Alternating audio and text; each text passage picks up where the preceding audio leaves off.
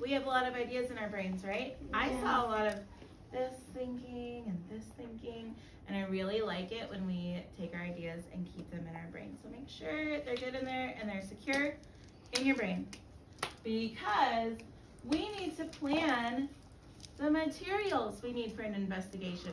Can we have a magnet investigation with nothing out? No. We need to think about some things that we could use and see whether they're magnetic or not. Okay? So, eyes on me. We had a good chance to look around this room, right? And a good chance to think. So, Latrell, tell me something that you think would be magnetic in this classroom, or that you'd like to experiment with. The chairs. So, Aman, will you come right up here under materials, chairs? Marker's right there. As he's writing chairs, I want you to write chairs.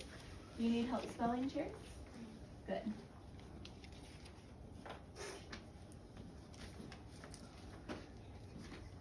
Very good. You can put the marker right back down there. What else, Ashley, do you think would be magnetic? A spoon.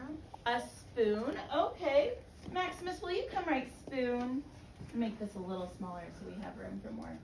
I don't know how to turn this feature off apparently, so we're just going to leave it and not worry about it. Make sure you guys write spoon under your materials. Remember, we can't put our hand on the board. Do you want help spelling spoon? No. No. Not all of our friends can read cursive yet. He's doing very good. I tried. It's okay. So did you write spoon and chairs? Yeah. Okay, good. Xavier, what's another thing that you would want to try? It could be, it could not be. It could be anything in this room that you want to try to stick to a magnet.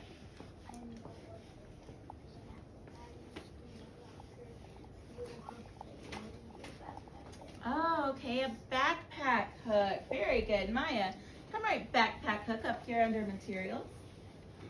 Do you need help spelling backpack or hook? Okay.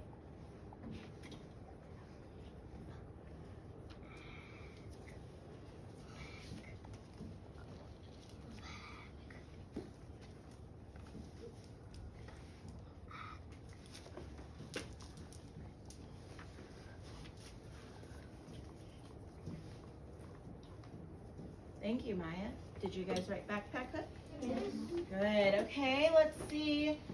Aiden, what would be another thing that you would want to try to see if it's magnetic? The cart. Oh, the technology cart. Very good. Okay. Nova, come write carts.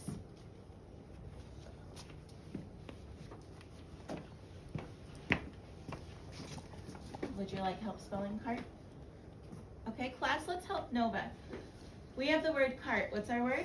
Cart. Okay, let's listen to the sounds in cart. What letter says C? Good. And then there are two letters that go together to say the hard R sound in cart. Good. Add that, please. And then listen to the final sound. Cart. Good, Latrell. That's okay. Here, let's just try again. Okay, sometimes if we go slow, it just goes slow too. So we already said C-A-R. And what letter says T? Good. Thank you. You can stick that back down there. Let's take, oh my goodness, I will write it up here. I don't know why it's being so tricky today. It's probably because I really want it to work and it's like, haha, joke's on you. All right, let's think of a few more things that we could use in an experiment. Dakota, what would you like to use? Any object in this classroom, what would you like to see if it's magnetic or not? The lockers. Lockers, good, okay. Sada, come write lockers up on materials. Make sure you're adding cart and lockers to your paper. Do you need help? Very good. I like your nice, neat handwriting. Good. Blockers. Mason, what would you like to see if it's magnetic or not? The fridge. Do we have a fridge in here? No. Look around our classroom. I'd like a fridge in here, but we can't have a fridge in here. It's okay. The door handle. Door handle, good. Joaria, will you come write door handle up here, please? Do you want help spelling door handle? Yes or no?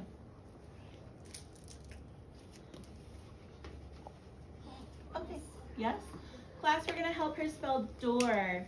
What letter says D? D. Good. And there are two letters that say the O sound in door. Good. And what letter says R? R. Now, put a little finger space. Oh, we'll fix that later. You know that it's an R, not a P. So let's help spell handle. We're gonna do it in chunks so that maybe it sticks, because we've been working on that in phonics. What three letters would spell hand? Good. H-A-N. And then we have our consonant L-E.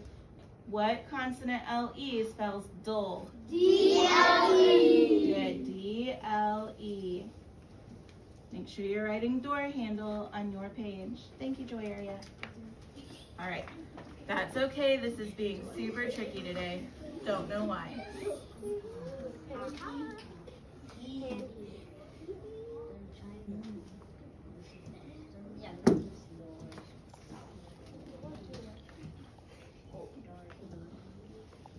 Okay, there are lots of things that we could add to our investigation, but we're going to move on to the next part because we can always come back to this. We can always add more. But I know you have a lot of stuff in your brain. You got big brain energy. I know. That's why we have room to go back and add more. Now we're going to move on to procedure. Let's think about what is a procedure. Maya. Steps that we take to solve a problem. Yes. Can you turn Xavier down for a moment? Yes. Thank you. Good. You're right, Maya. It's the steps we take to solve a problem or answer a question. Today we don't really have a problem. We have a question. Our question is, what causes objects to stick to a fridge? All right? Yes. So let's think about our procedure. All right? I'm going to give you 30 seconds think time. In your brain, just think to yourself. You don't have to raise hands because we're going to do a turn and share after.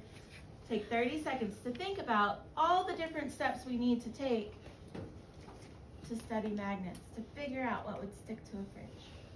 Okay? Or